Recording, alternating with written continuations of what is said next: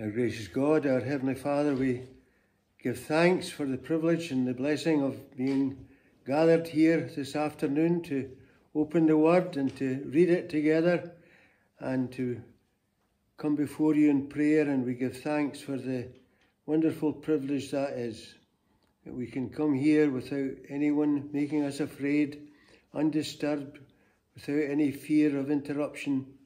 And we think of many of our brethren who are not in that situation. Every day we hear stories about them, and we pray for them, our God and Father, in these circumstances. So we pray your blessing on our being together. We think of some who have not been able to be here, and we pray for them. We pray you'll bless them wherever they are, particularly in circumstances of frailty and weakness, our God and our Father. So we just wait before you and seek your blessing on our time together, in Jesus' precious name. Amen. Well, we're going to look at chapter 15.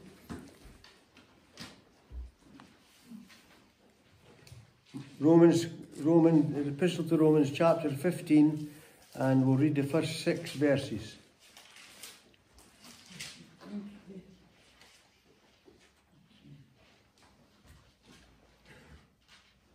Now, we who are strong ought to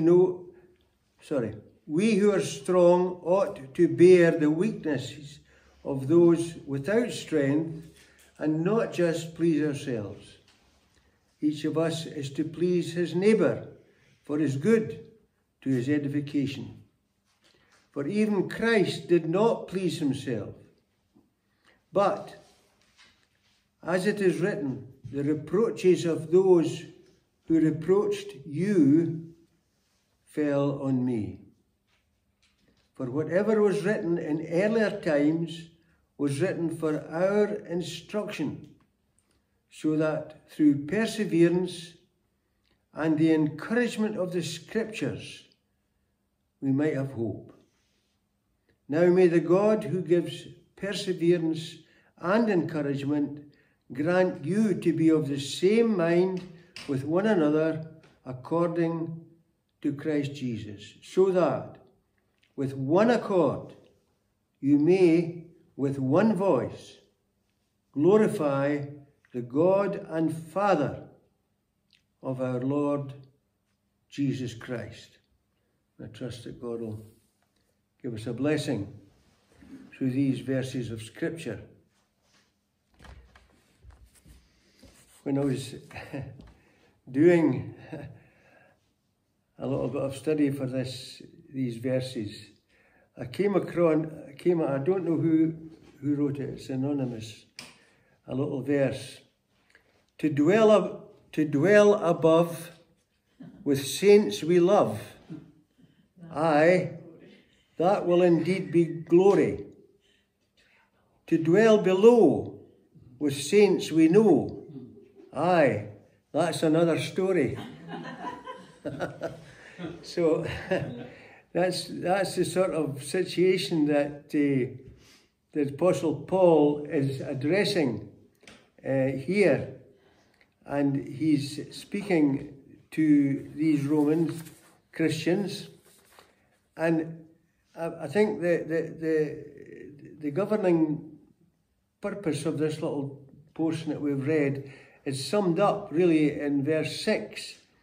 So that with one accord you may with one voice glorify the God and Father of our Lord Jesus Christ. In other words, what the Apostle Paul is urging them to be united, one accord and one voice. And the whole purpose is to bring in their activity and in their walk together is to bring glory, glorify the God and Father of our Lord Jesus Christ. Paul was writing this letter to a company of Christians that he didn't know personally. So he had no ulterior motives in what he was writing. But he was writing to a company of Christians who were from very different backgrounds. They weren't like, it wasn't although he would be addressing a congregation or a company of Christians that were all converted Jews. And in many of the early churches, some of the early churches, would be predominantly Jewish. But here he would have quite a diverse a company that he was addressing.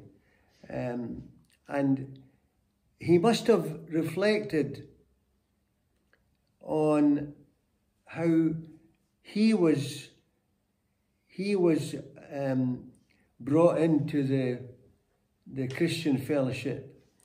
He must have often reflected, I think, on the conversation, the first conversation he ever had with a Christian, without being in enmity against him. He would have had spoken to Christians before and been completely unimpressed by his conduct because he was persecuting them.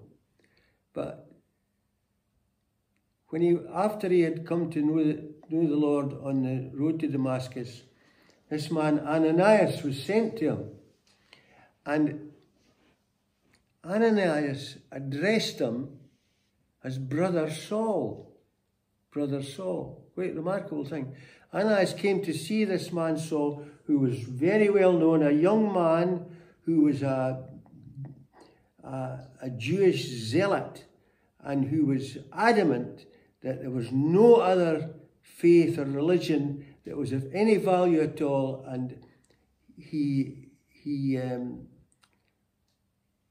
addressed Paul as Brother Saul.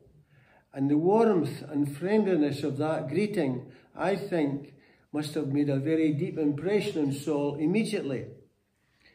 And when he joined the Christian fellowship in Damascus, he was warmly, if you read what it says, it's clear that he was given an immediate and warm welcome into the Christian fellowship. And his initial impression of these Christians with whom he had been at such enmity before must have really, really opened his eyes and been a tremendous lesson to him.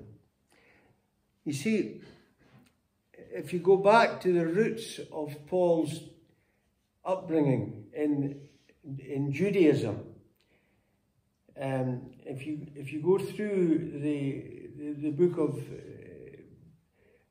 the Mosaic books and then Joshua, there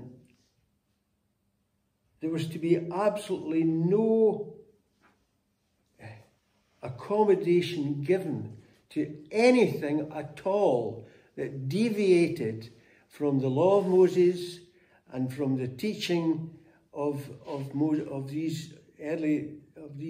the Pentateuch, and very, very dire consequences were to be visited on the people of Israel if they departed from that.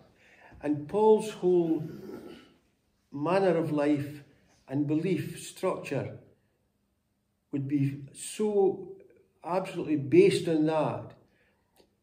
And suddenly he was confronted with something completely different. And here he has this man coming to him in his blindness, Brother Saul. And then he was introduced into the fellowship of Christians in Damascus, and he experienced the same thing.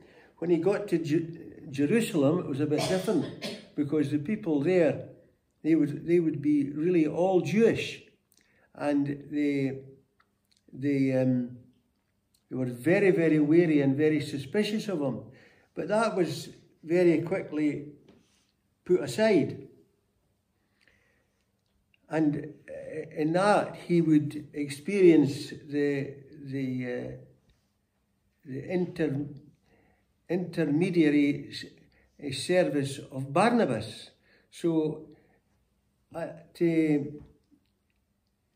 Damascus, at Damascus, he experienced this warmness from Ananias, and at Jerusalem he experienced the way that Barnabas spoke up on his behalf. And so Paul would have that, would carry with him a lasting impression of that. And so Paul's first real experience of participation in a local church was at Antioch.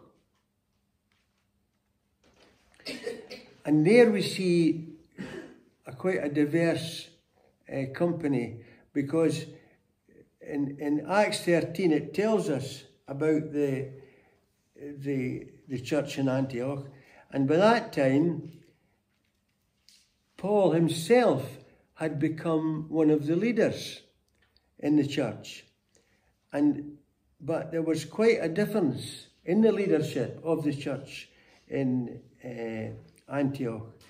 And we're told that the leaders are mentioned. Barnabas, he was a man from Cyprus, a Jew, but came from Cyprus. Then we have Simeon, probably could easily have been a black man. He came from Cyrene, which is in Libya, present-day Libya. So there's every chance he might have been a black man. And then Lucius, a Roman. And then you have another man called Manaen, and that the Hebrew version of that would be Menahem. Now, if you go back a few years, you'll remember there was one of the prime minister of Israel was called Menachem Begin, but this Manaen or Menachem was a foster brother of Herod Antipas, and then there was Saul. So you had these 5 men working together, and Paul would have learned in that experience the importance of working with other people who might not have seen things just the same way as he saw them. And so that was where he was introduced to active church membership, you might say. So what what we have here is we ought to bear the weaknesses of those without strength and not please ourselves. Each of us is to please his neighbour for his good, to his edification. I think that this weakness might refer to those who, in that fellowship of believers in Rome, might not have been in full possession of Christian liberty. You had there a company of people, many of whom had been converted by, it's thought, it might have been the preaching of Peter, but nobody's very sure about that. But that's what Bible scholars seem to think, that Peter had been there and had preached. And there would be many Gentiles had been converted. But there were Jews. The original Christians in Rome would have been Jews who had come after the dispersion of Christians after the martyrdom of Stephen. And so there was this mixture there. And the Jewish believers might have still been tied up and bound up in the Jewish traditions. And so I think that might have been what Paul was addressing here. Might be bear the weaknesses of those without strength, and people who might have been quite legal and tried to carry forward the legality of the Jewish traditions into Christianity. And Paul says, we've got, he's suggesting, and he's urging them to forbear with one another. It says, we're to please, each of us to please his neighbour for his good, to his edification. In other words, Paul wanted them to be taught, but in a kindly way, in a gentle way, and not in a harsh way. And so in verse 3, he says, even Christ did not please himself. And this reference to the Lord Jesus Christ really was to appeal to these believers. If he could use Christ as an example, and a reference to what's seen in the Lord Jesus Christ should always be appealing to Christians. If we say certain behaviour or a certain manner of life or a certain way of teaching or preaching is the way Jesus would have done it, that makes it attractive. And that's what Paul's saying here. Even Christ did not please himself. Jesus had the absolute authority to please himself, because if he had pleased himself, what he would have done and what he would have said would have been absolutely right, because he was perfect. And but he didn't live his life on that principle. At the age of 12, the Lord Jesus spoke about being about his Father's business. And that characterized his whole life, particularly his public ministry. In John chapter 4, verse 38, it says, I am come down from heaven, not that I should do my will, but the will of him that sent me.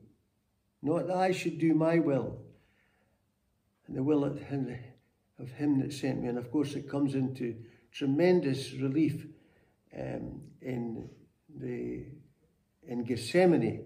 Not my will, but thine be done. So that is to test us in all our dealings with one another. Do I try to, would I be guilty of trying to impose my will on my brethren? Or would I follow the pattern that we see in Jesus? For even Christ did not please himself.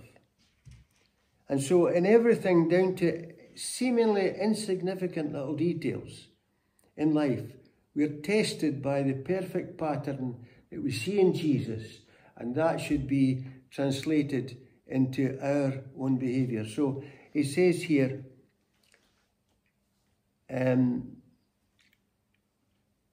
each of us is to please his neighbour for his good, to his edification.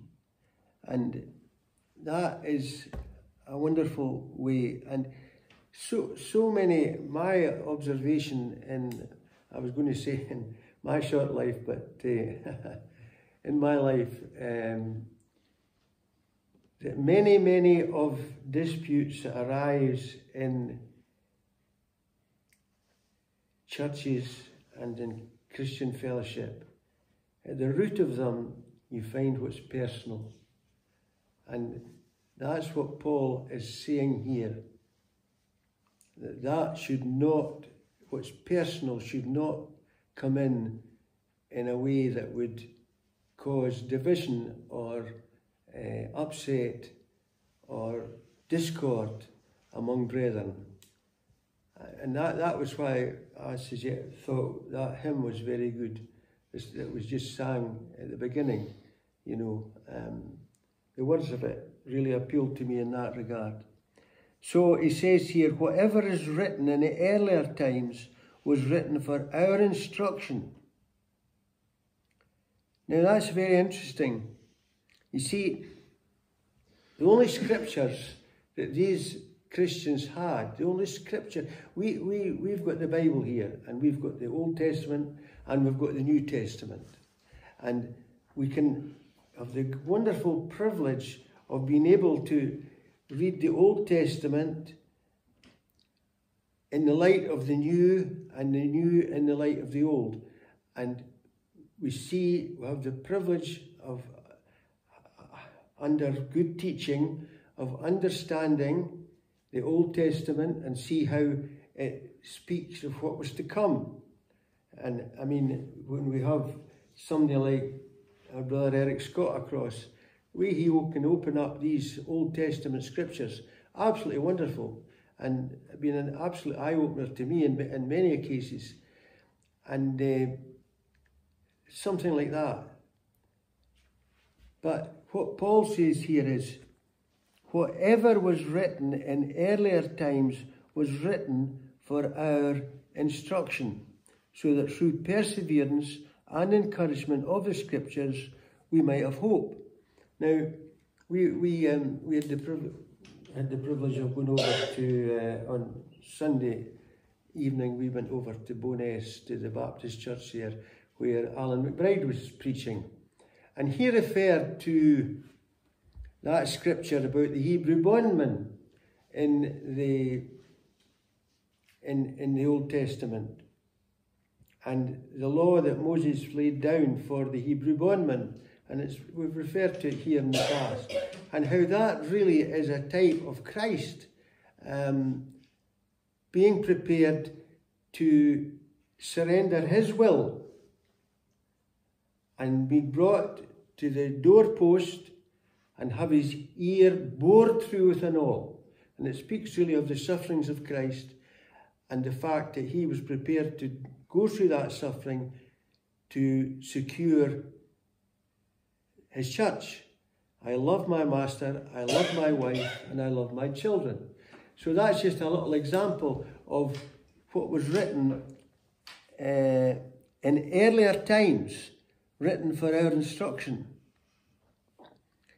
You see, at the time that was put into practice, and it would be put into practice, you would have had slaves, bondservants, who had come under the ownership of someone, and their time to be released had come, and they were given a choice. They could go out free, but they'd go out alone. And that was the choice the choice that really we see with the Lord Jesus Christ. He came in alone, he could have gone out alone. But these Old Testament they're not Christians, these Old Testament saints would put these things into practice, and they wouldn't have the foggiest idea of what the real meaning, what the application, what the prophetic meaning was going to refer to. But we see it now, and we have our eyes open to see that, and it's a wonderful thing in all these little things that we see that what God had in mind from the very beginning was Christ in the church. Christ in the church. And of course the Apostle Paul brings that out in Ephesians, and he refers to that wonderful scripture. On this account, a man will leave his father and mother and cleave to his wife. So that should be our desire, to understand the scripture, the Old Testament scriptures, and see how they're being played out in the New Testament scriptures, and how they apply to us today. And so it says here, they're written for our instruction, so that through perseverance and encouragement of the scriptures we might have hope. So where do we get this perseverance? Where do we get this encouragement? Well, he says in verse 5, the God who gives perseverance and encouragement grant you to be of the same mind with one another according to Christ Jesus. And Paul's bringing out here the vital importance of Christians in a fellowship or a local church being united in thought and mind and a desire for Christ and a desire to understand and be taught by the Scriptures in a united way. The unity that should mark people walking together in Christian fellowship. I think that's what we're encouraged to apply ourselves to here, so that with one accord, in verse 6, you may with one voice, one accord, one voice, in other words, our inward desire, one accord refers to what we desire, what our thoughts are about it, and with one voice, so that we're inwardly and outwardly we're united.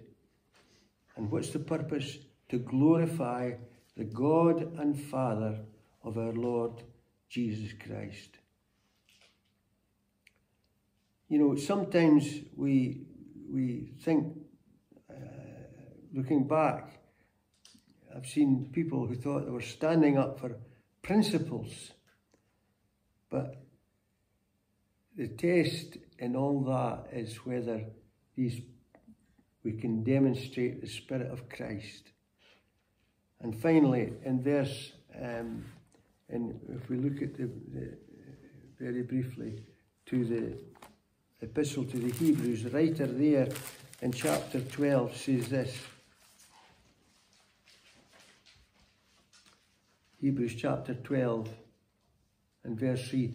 Consider him who has endured such hostility by sinners against himself, so that you will not grow weary and lose heart. That word consider is quite an interesting word. In the original Greek, it means to ponder, to examine closely, to consider him. And so once again, our thoughts are directed back to the Lord Jesus Christ. Consider him.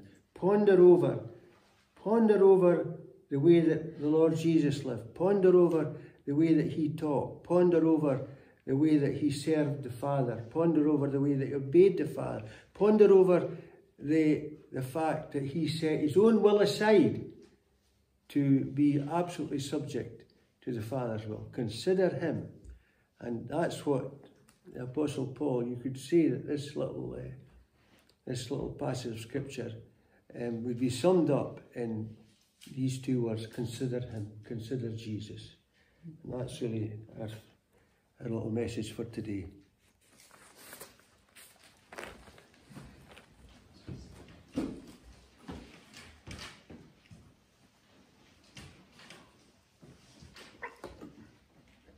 Alan McBride said to send his love to the fellowship here, and he's looking forward to coming back to see us again in due course.